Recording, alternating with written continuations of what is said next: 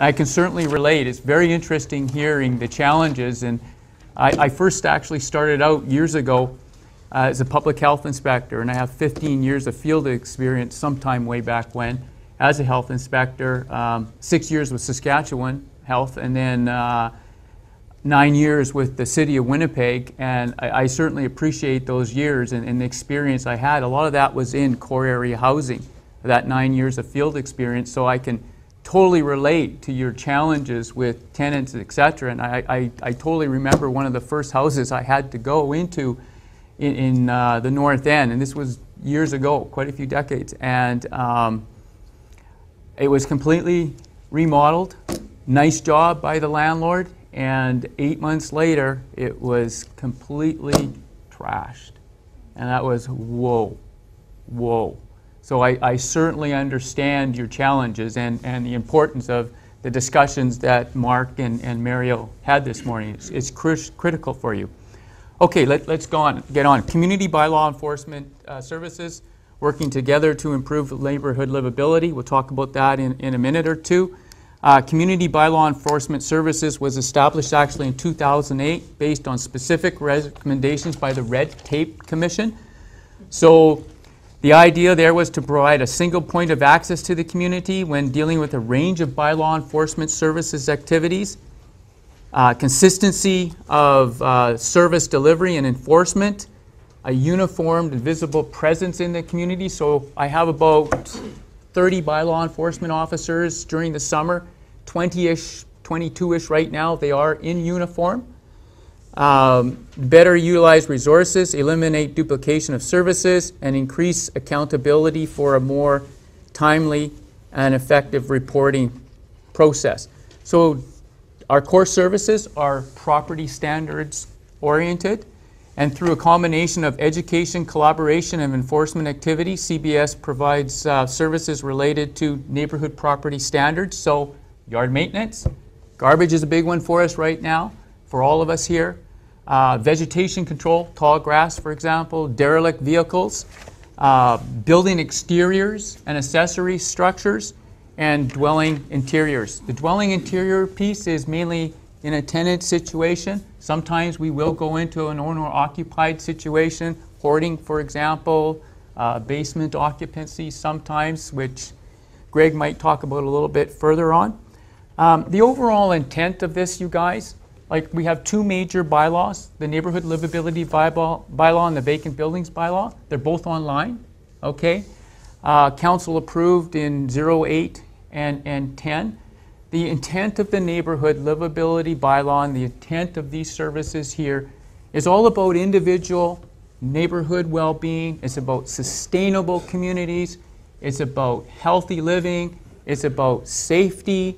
And it's about also depreciation or appreciation of property value. All those intents are established in the Neighborhood Livability Bylaw. In terms of our approach, like I said, we're yard maintenance, building inspectors, or building interiors properties, and exteriors, interiors. The overall goal is compliance. We work collaboratively. Most property owners, most landlords are responsible, and that's great. The vast majority are responsible and provide good premises, good living conditions. However, some are not responsible, and that's where we will get involved. And for the betterment of the community, we don't want dilapidated neighborhood blight-oriented stuff. You know, if you've got a good property and you've got this dilapidated vacant building or this dilapidated horrible yard beside you, it can really have an impact on neighborhood well-being. So our approach is very outreach, civic engagement, collaboration, awareness first and foremost to get compliance of bylaws, and that is our approach. Having said that, when we have to, you know, we do have an enforcement piece too, where we will issue common offense notices or tickets, and primarily where that kind of stuff starts happening, if you get repeat, or if we do issue an order and we just don't get the collaboration within a reasonable time frame. And these bylaws have balance to them. There are standards in there, but there's balance too. like with our vacant building bylaw, for example. It has a lot of teeth. We had to do that. We have a 9-point strategy. It was passed by council in 2010 because we had a huge problem in the city. Good news is we've now reduced it from 577 to 371 vacant buildings within 3 years. That's a 32% drop. A lot of that has been done through collaboration, and in vacant buildings we've had to do enforcement as well. But the approach is this. We want people, like if you're interested in buying a vacant building, know the program before you get in it. We have information. I gave you a vacant buildings brochure here earlier. We will work with you because we want economic development too. We want people to take over these vacant buildings and do something with them. So if you're one of those, and you will work collaboratively with you, you will not be subject to $1,000 inspection fees. You will not be subject to huge boarded building fees. You will not be subject to fines. And that's our approach. And we'll work with you as long as we see reasonable progress in a reasonable time frame. We want people. We want good property owners. We want good developers. Okay, service delivery investigations. We do both proactive and complaint-driven work. So for example, since 2010, our 311 service requests have increased, I think it was 12,000-ish, up to 15,000 complaints. So we have one of the highest complaints per BEO officers in the country. There's municipal bylaw enforcement agencies in every city, by the way, so we compare notes. We have also gone proactive big time this year in particular, and in particular in the North End, and I'll talk about that a little bit more later. Our officers serve the residents of Winnipeg on a day-to-day basis, work together with communities, work closely with other agencies like Greg.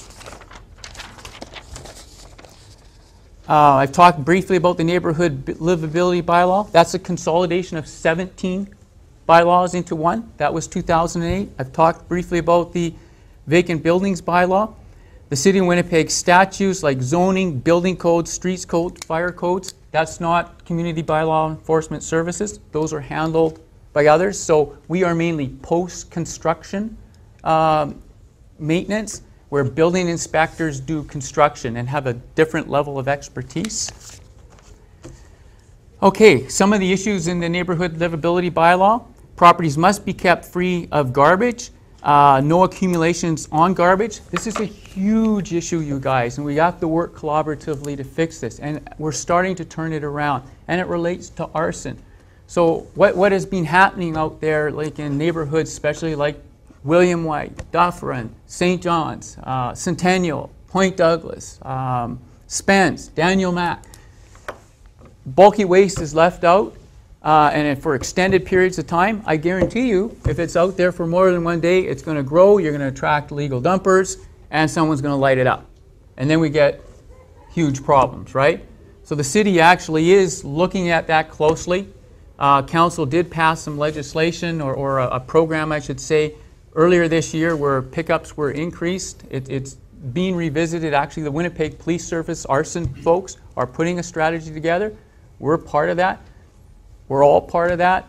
And a lot of the problems, there's many different arson scenarios, but if we're leaving our bulky waste out too long, you know, like I say, it grows. It attracts illegal dumping, which is another huge issue that we're trying to solve in Winnipeg. And then the arsonist comes and light it up, and if it's beside a garage, it gets bigger, and all of a sudden houses start burning. So we've got some issues, and working together, we need to get awareness out. So if you've got bulky waste, phone 311. It's $5 an item. If it qualifies, all the information is there. Put it out before 7 a.m. of the garbage pickup day. A lot of times, and you know what, I relate to the tenant thing again. You know, here's one of the issues, and get your heads around this one. When tenants move, right? Something happens. So if you know your tenants are moving, you know, watch it. Sometimes they just disappear like that, and you know, what I'm trying to say is have a maintenance, and when it's moving time, that's when we see the bulk of this, of bulk waste happening. So be aware of that. Sometimes you got to take it to the landfill to Brady yourself, or if the item's bulky waste are eligible. It's $5 an item. Make arrangements through 311, and it's on your pickup day that'll happen. So if, like I know we've had numerous situations where garbage has been out for more than one day, and I think this is the third time I've said it. I'll stop repeating, but it'll grow because there's illegal dumpers out there. There's people that are negligent, and then it can be more of a serious problem. So just a word of advice there, if it's your tenants are moving, watch it, because we can get further problems. Interior conditions, basic standards of living, hoarding, we deal with stuff like that. Maintenance of floors, walls, ceiling, furnitures and fixtures, we deal with that. Maintenance of plumbing, basic utilities, water and heat. And I want to talk a little bit about heat because recently something has come out from Council. Not too long ago, Council asked the Public Service to look at our heating bylaw with respect to set fines. Overall, umbrella statement, the vast majority of property owners, and I'm sure everyone here, are responsible. And that's not what this is or who this is targeting. This is targeting situations, and I'll give you an example. Sometimes, and not common, we get 300 lack of heat complaints per year out of our 15,000. I think there's over 100,000 rental units in the city. Is that right? Illegal and legally, yes. Okay. So, 300 versus, 100 units. I don't know how many properties that is, but it kind of gives you the perspective. It's not a huge problem, right? But sometimes we get extremes, and believe me, we all have stories. John's been in the field, I've been in the field. We'll go into a suite, and the person opens the door, they're in a muscle shirt, for Pete's sake, and they're complaining about lack of heat. We see that. We get that. And we will conduct investigations. But the rules are this: 70 degrees Fahrenheit, which is 21 through the day, through the night, 65, which is 18 degrees Celsius. That has been in existence for decades. So that is staying the same. That's what you're responsible for. What has changed is this notion of set fines. And this is an overall bylaw thing that's happening national. In British Columbia, a lot of the municipalities have initiated this. So basically, if we go in there and we find that the landlord has not taken reasonable steps, then we may issue a common offense notice or a ticket. So last year in heat, we issued 6. So that gives you a perspective of 300 investigations. So most of the time we go there, the landlord, the property owner, is taking reasonable measures to correct the problem. And that's what we're looking for. Having said that, we do get the extremes where, and we just went through this recently, and it's Friday, of course, and we're running around after hours on Friday. Tenants, more than one, tried to call the property owner, not answering the phone, they're cold. That's where we get a little excited, especially if it's after hours, and we got to deal with it, because you know what happens if we don't deal with it? We all look horrible. And where does it end up? Media. And we all look bad. They want to slam the city, they want to slam the landlord, the poor tenant. Right? Gone through that. So that's where we get a little, or we get concerned. So again, on an extreme, this happens. Landlord is out of town and there's no one for the tenant to contact, and the tenant's cold. That's where we issue tickets, you guys. All right? It's that gross neglect you were talking about. So, and again, our approach is collaborative, reasonable, and fair, but where we have to, then the enforcement comes in and we will issue common offense notices, and that means you have to go to court, to a hearing, make a plea, and guilty or not guilty, you go to trial. Now, what this new legislation is set fines. So if you are issued a set fine, and they're all there on the slides, they differ for individual and corporate, you have an option. You can do a prepayment. You don't have to go to court, and you prepay the fine, you're done. Or you can go to court and challenge it if you think it's not right, and have a trial hearing, and then a judge will make the decision. So that's what this is about, and it's set fines. So currently, under the City of Winnipeg Charter Act, you have to go to court. You are required. And it's a maximum $1,000 fine for an individual or 6 months imprisonment. We've never done that. And the judge decides what the fine is. If you're a corporation, it's $5,000 under the Charter Act. That's a provincial act. So that is being changed for heat. It's now set fines right in the neighborhood livability bylaw. And if you've been convicted and there's another conviction, the fine goes up. Okay, so that's what's changed, and that's it. It's just set fines. The heat temperatures are all the same. Any questions on that? I think we've got examples. Now, quick question. Yeah. When that came out, a lot of landlords called me and called other people here, and I guess their number one question was that if you guys get called to, let's say, an apartment building, where the owner pays the heat, and you walk into the suite and the suite is cold, but you see that the window's open, right? It's minus 30. And the muscle shirts. The muscle shirt, you see the window's open, then obviously that landlord is not going to get a fine. Absolutely not. Okay, so that's the complaint. That's the number one call I got. I'm not Yep. sure about. Well, I'll tell you one thing. Like you say, reasonable steps by the landlord. So if the landlord is not responding to a phone call, if the landlord is not calling a heating company, right? Because a landlord. Correct. Yeah, well, landlord can only call a heating company. Landlord can't go themselves and fix the furnace or whatever it might be. Okay. So as long as you see that, that's what you want to see as far as the owner trying to comply with providing heat to the unit. Correct? Yes. Now, reasonable steps, like we just worked through one recently. The boiler was in the process of being repaired. The tenants were still cold. It was a number of days. Well, there's supplementary heating as well. That wasn't taking place, a baseboard heater. Now, be careful about that because you don't want to overload your system, and there's fire dangers there, right?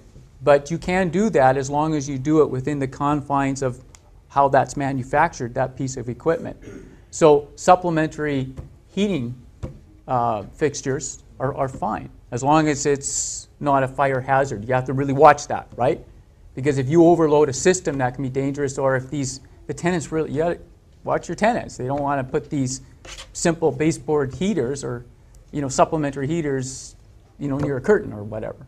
So it's all about reasonable progress, reasonable steps. But the fact is, if you've got a boiler problem and it's really cold there, you got to do something about it. And temporarily, you maybe have to put them in a different unit somewhere, right? Or a hotel if you don't have others. Yeah. Question about what's a reasonable amount of time? Like if someone's trying to get a hold of you, they can't get a hold of you for whatever reason, you're out of movie or something.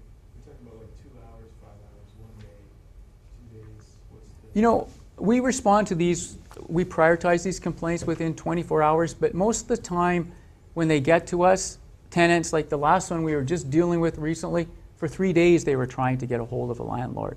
So I can't really put a specific, but within 24 hours, as long as you're accessible. And believe it or not, you guys, we run into, and it's only 1 or 2 or 3 a year where the property owner is not accessible and does not take any action. That's where we'll get assertive for the right reasons. If people are suffering, especially if there's babies, stuff like that, and it makes us all look bad, right? Because it will go media. And we all look bad. The landlords look bad, the city looks bad, it looks like we're doing nothing, that kind of stuff. I'll add to that as well. It's kind of the way the question was asked. As an officer, we go in and we investigate. It's not as simple as we enter in and take measurements and say, I'm going to write a ticket. We do the best we can to determine what's the reasoning behind it. And obviously, other factors will kind of push the button or push the agenda a little bit further when we're in minus 35 weather and the furnace is off or not working. So there's a difference between not working and the switch hasn't just been flipped yet. So as Peter alluded to, 300-something complaints, 6 tickets. That's a pure example of how well we work with the landlord-tenant situations in terms of getting it remedied, right? And that's the ultimate goal. Getting the result. To get the result. So it goes both ways. If I've come across situations where I can tell the windows have been open, it's colder near the windows, or the furnace hasn't turned on and I've been in the building for half an hour already with cold temperatures, the thermostat should have kicked in. If we feel that the tenant is manipulating the situation, we might not make the call at that time. We'll be fair and reasonable. We'll say turn on a switch and I'll come back tomorrow, so on and so forth. The rules are set, the set fines are set, but there is still a process that we go through to ensure a fair situation is assessed and that, you know, everyone is given a chance to remedy. I appreciate that answer because as a property manager, my question is, you know, is the city of Winnipeg now so trigger happy, right? Boom, boom, boom, boom, boom, just to get compliance will look good. No, it's not red light camera.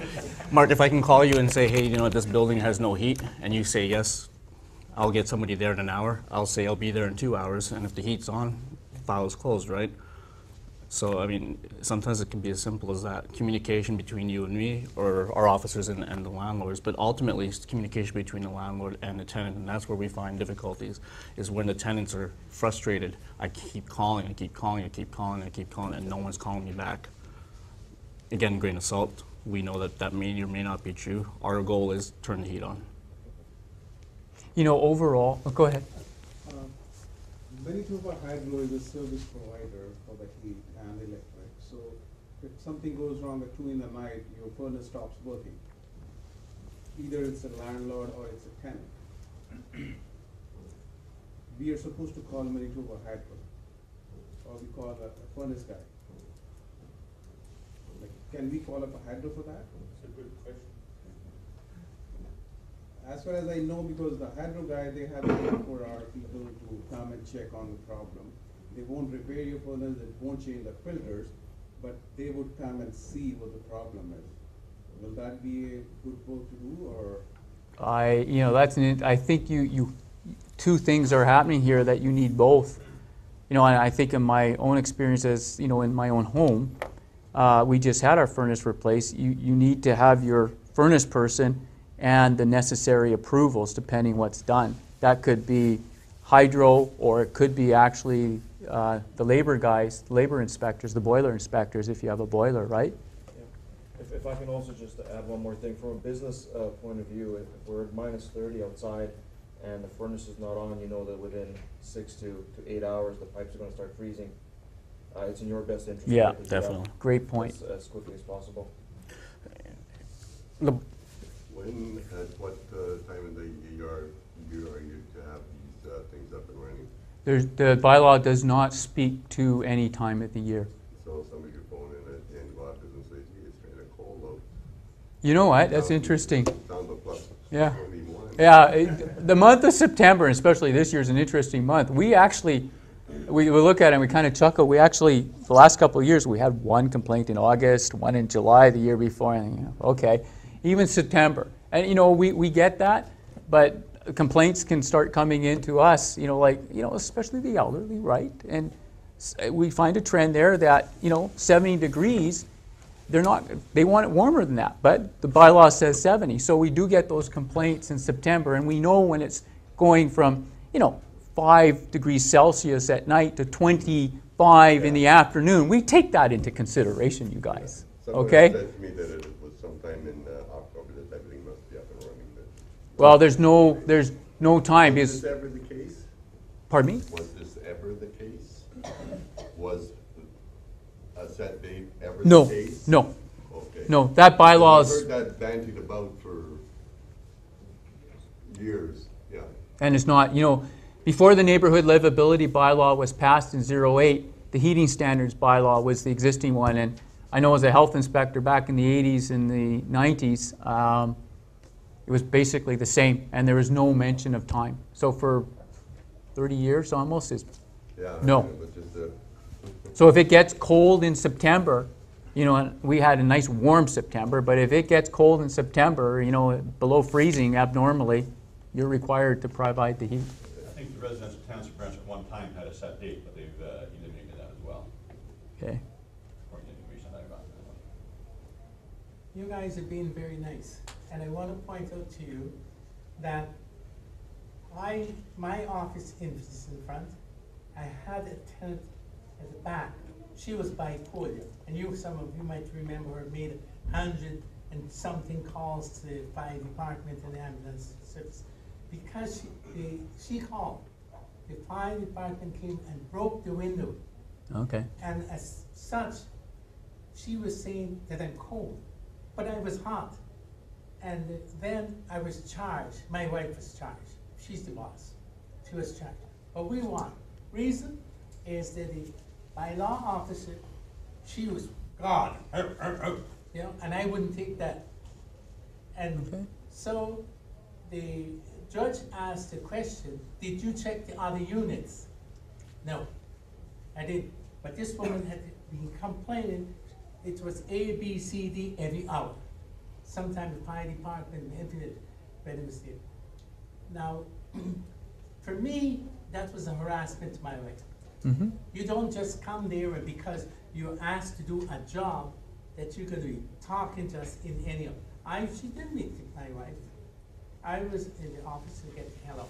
Get to hell out. She told me. And these are her approach. And what I'm asking you guys, Mm-hmm. that you need to approach people in a proper way. Some do, some don't. And don't always think that landlords have money. Some landlords are broke. And you do this now, you do this in this, sit up and talk, and you'll get results. Agreed 100% with that comment. I've been leading this division for 3.5 years now, and John with me. And our approach, our leadership style, and we get that, is you have to be professional, right? And when we have a complaint and there's rights of entries and stuff like that, it's all being reviewed. We conduct an investigation and we go after the facts, and our approach is to be professional. And our staff are highly trained with that, with respectful workplace, with customer service strategies. Over the last 2 years now, quality control, including customer service and how we come across, has been a priority to train, to be professional. Okay? Sorry, I think we're out of time. we're out to move. Okay. You know, I'll just leave it at that. There's some stats at the back, just some performance stuff, recent of what we've done. Again, maybe to finish, and that's a good feedback, thank you. Again, we work collaboratively.